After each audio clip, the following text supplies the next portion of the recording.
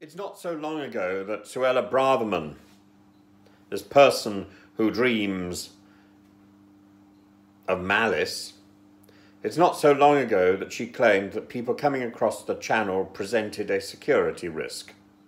And yet, the newspapers today tell us very clearly that it's Suella Braverman who is the cause of MI5 saying there is a security risk. MI5 flagged up Suella Braverman's actions that resulted in her being forced to resign last week as a security risk. She is the security risk, and yet she has become the Home Office Secretary of State. This is ironic. This leaves her with no power, no authority, no room to manoeuvre. How can she possibly turn round and talk in such censorious tones to a person appealing for asylum when she herself has now been branded a security risk?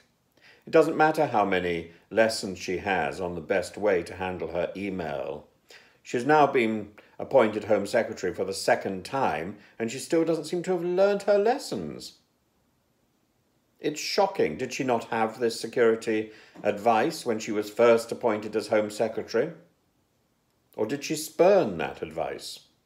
Was that rather like the advice given to the then Chancellor Kwasi Kwarteng, something that was jettisoned before he had to jettison his package? What package of advice did Suella Braverman not process?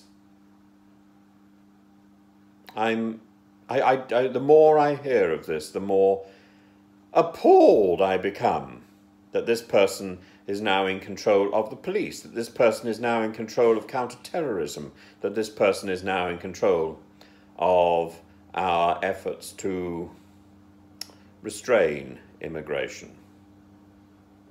This person is a liability.